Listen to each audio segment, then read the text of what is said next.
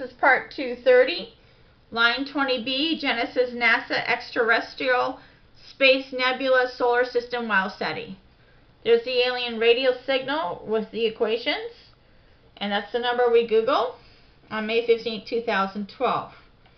NASA researchers, stunt pilots prepare for Genesis probe return. That's from space.com. And there's a system, said David Lindstrom, Genesis program scientist at NASA headquarters. Genesis marks NASA's first attempt to return extraterrestrial space.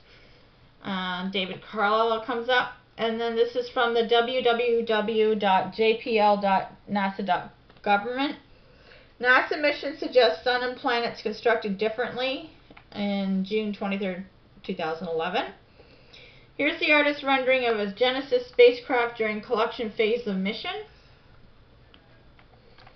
And here's concentrator target being disassembled at JSC prior to long-term nitrogen storage post-return.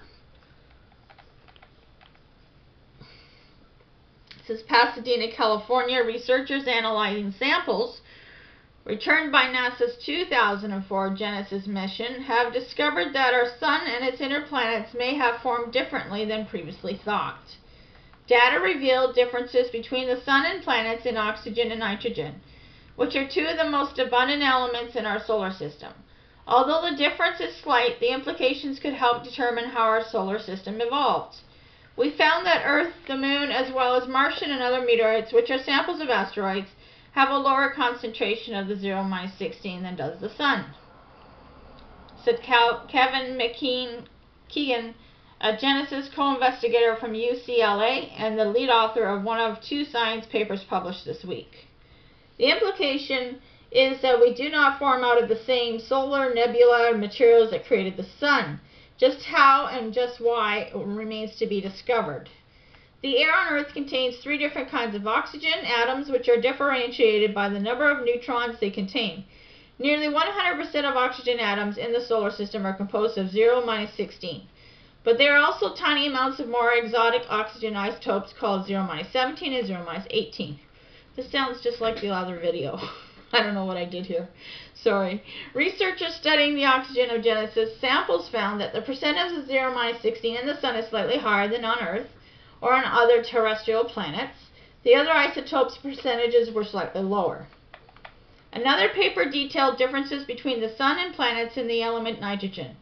Like oxygen, nitrogen has one isotope, N14, that makes up nearly 100% of the atoms in the solar system.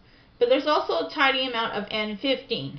Researchers studying the same sample saw that when compared to Earth's atmosphere, nitrogen in the Sun and Jupiter has slightly more N14, but 40% less N15. Both the Sun and Jupiter appear to have the same nitrogen composition. As in the case for oxygen, Earth and the rest of the inner solar systems are very different in nitrogen.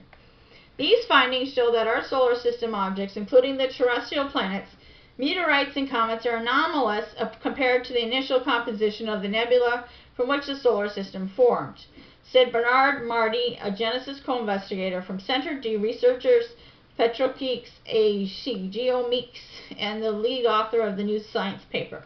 Understanding the cause of such a heterogeneity will impact our view on the formation of our solar system. So obviously this is just data, and we'll go on to 20C next.